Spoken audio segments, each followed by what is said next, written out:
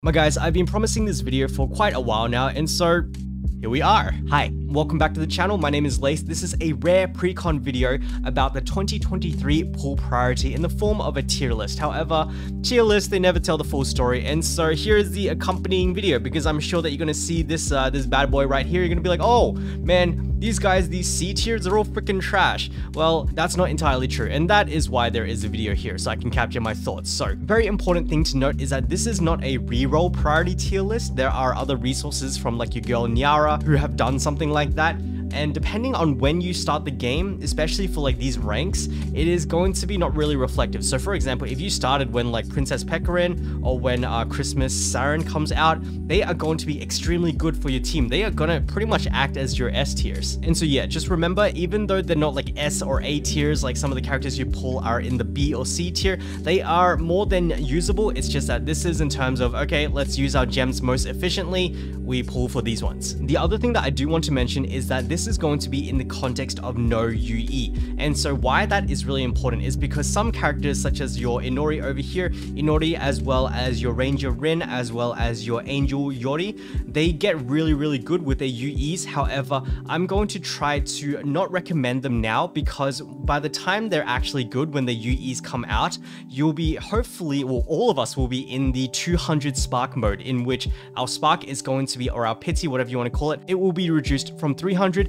to 200. However, if there is a character that you really like, I know there are a lot of you Chieru fans or a lot of you like Angel Yori fans, then just go roll for them, because it's probably going to be about a year before we actually see that change. All right, with that being said, let's get into the tier list itself, and starting off with your girl Nyaru over here. So if you guys are not pulling for Nyaru, that is a big mistake. You should be pulling for this cat. The reason being is that she is a powerhouse not only in CB, but in Luna Tower, in your dungeon EX3, in your main story. You can use her anywhere. She is literally just the strongest mage. However, by the time this video has dropped, hopefully you'll have either seen me pity her or pitied her yourself. So let's move on to Labi over here, who we all know as one of the 7 crowns units. She is certainly going to be a pre-phase unit on launch. So she's probably about like 6 to 8 months away from this video. And the TLDR for her is that she is an incredible physical support. She gives physical attack, physical crit rate up, physical crit damage up, action speed up, and physical defense down on the enemies as well. And on top of that, she actually has 2 forms, which is similar to Muimi. So when she UBs, she goes into a different loop, and then when it expires, she goes back into the same one. All in all, she's used in essentially all content, pushing Luna Tower, pushing your story, CB, arena, so she is certainly a must pull. Moving along, we have the Kokkoro next, the Princess Kokkoro. Now, it's essentially Kokkoro, but she's a princess now. Top tier all-around support that not only heals, but she also boosts your TP fill rate, all crit damage, all attack, and lowers all defense of enemies. So what this means is that she's going to fit into every team. Labi, the one that we just talked about before, she is very much a physical support. Kokkoro, Princess Kokkoro, she can go anywhere. And so it's for these reasons that she is a must pull, another pre-phase character. And then lastly, in the S rank, we've got Years Neneka over here. And I'm sure a lot of you were really surprised by like how broken normal Neneka was. Well, here we go again. What exactly she does is she is essentially a fantastic magic buffer. So she buffs magic attack, magic crit rate, magic crit damage, and TP fill rate as well.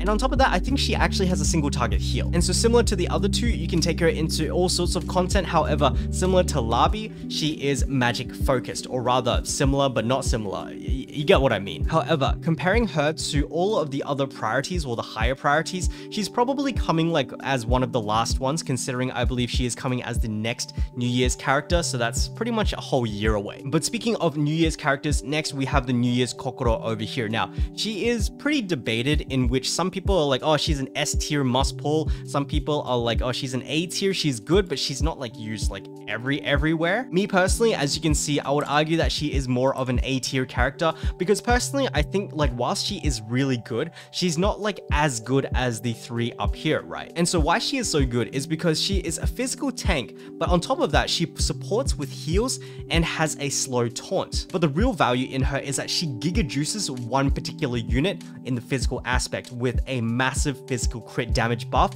of plus 30%. And so as you can tell from her kit, you could take her to a lot of places, and she definitely sees some use in CB, but certainly not as much as like your Labi or your Princess Kokkoro over here, which is why I rate her more as an A. Next, we've got the Princess Yui over here. Now, she's an interesting one because she's an AoE magical attacker with some really crazy offensive buffs. She's got massive magical attack buff, magic crit buff, and magic crit damage buff. However, I believe all of this is for herself. But the crazy thing about these buffs is that they all stack and they last for the duration of the entire battle. And since she's an AoE based magical attacker, you'll definitely find her predominantly on like your multi-target CBs as well as your arenas. So I definitely was using her for arena attack when I was still playing the JP server. Moving on, next we've got the Princess Hiyori over here. Now, a lot of people thought she was going to be like a god tier similar to New Year's Kiaru because she had some like similar stacking mechanism,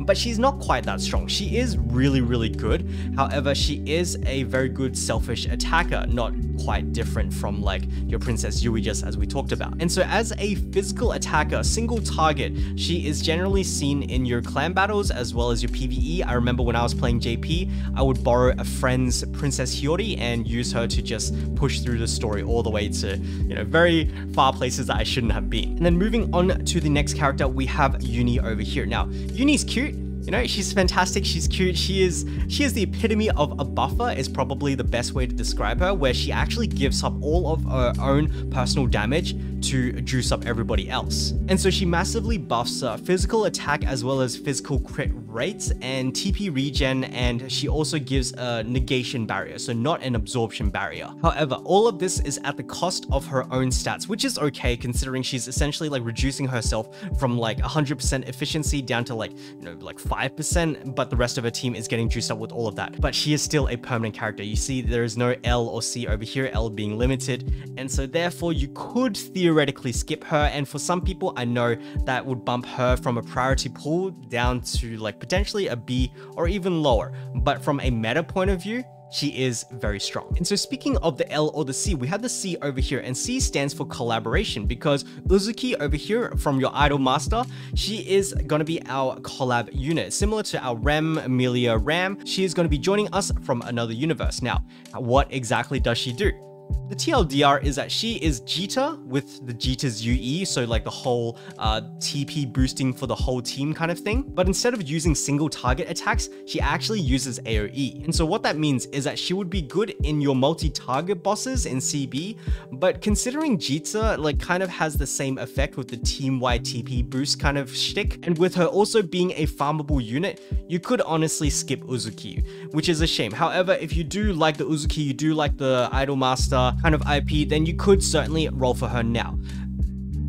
Generally speaking, she is going to get a rerun, but this rerun might be quite a while away. And then lastly, on the A tier, we have the magical girl Kasumi. Now, the only reason that she is not in the S tier is because she is only dominating, like utterly dominating in the PvP scene. Yes, there are some niche cases in which she is used in CB, however, those are not exactly common. And so it's only for that reason that magical girl Kasumi is down sitting in the A. Honestly, if you're a PvP player, she is probably the must-pull unit of the entire year. But from an overall standpoint, and considering she is also permanent, yeah, she's gonna sit in an A for now. All right, let's move on to the B tier units, starting off with Princess Pecorine. Now, honestly, this one surprised me because I thought Princess Pecorine was pretty good. However, the rationale as to why she's sitting here kind of makes sense. And so the TLDR of the princess version of your hungry heroine is that she's essentially a Pecorine that does a bunch of damage with a bunch of different effects which are dependent on her current HP. If her HP is above 50%, then do this. If it's below 50%, then trigger some kind of like survival effects,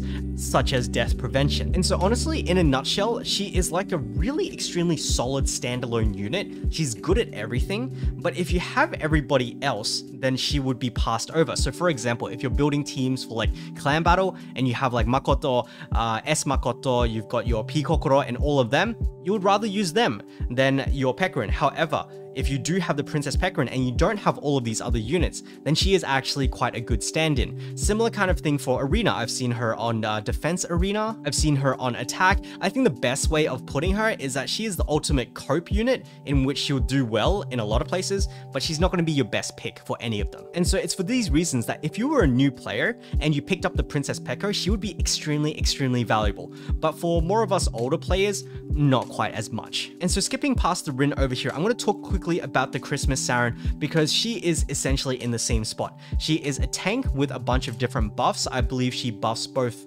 physical and magical attack as well as their defenses, maybe? I can't quite remember. But on top of that, she also has an on-demand block on her UB.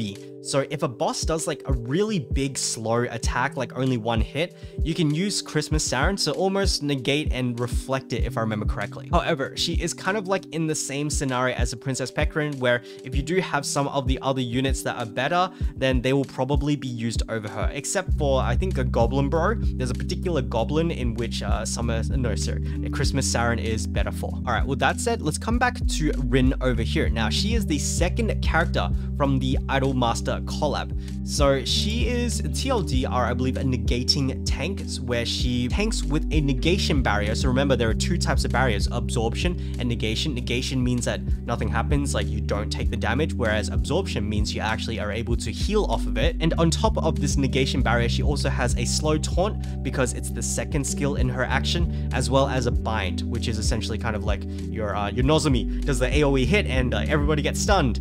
Rin kind of does that too. However, when I phrase it like that, then you can kind of see why she is sitting in the B tier, right? Because there are unfortunately a lot of other units who could replace her job. And then rounding out the B tiers, we have the Samaruka over here, who is a fantastic AoE physical attacker in which her kit has little to, I'm pretty sure she has zero utility, and so therefore she is definitely predominantly used for multi-target CB bosses. Yes, no utility, lots of damage, AoE, therefore multi-target clan battle bosses.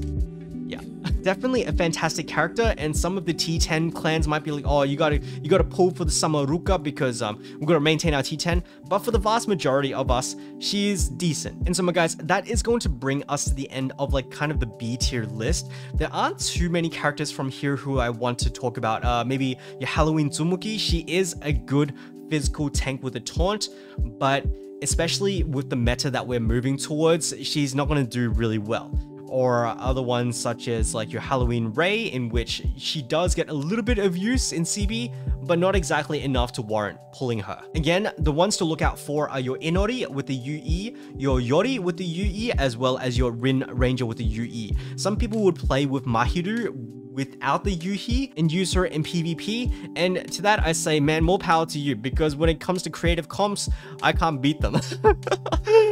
I'm a meta slave. But my guys, with that being said, that is going to round out this bad boy over here. I am going to drop the link to this image. I'll export it as an image and you guys can go grab it in the description below. But otherwise, man, it's good. It feels good making a pre-con video. I hope you guys didn't miss me too much. For some of you players who do like looking ahead and doing your own research, do let me know if you disagree with any of this. But otherwise, let me know if you did find it helpful down in the comments below. And guys, you already know what to do. Like, subscribe to the channel, turn on that notification bell. But as your girl, Princess Kokkoro once said, all good things must come to an end. So thank you guys so much for watching. I'll catch you guys in the next video. Bye-bye.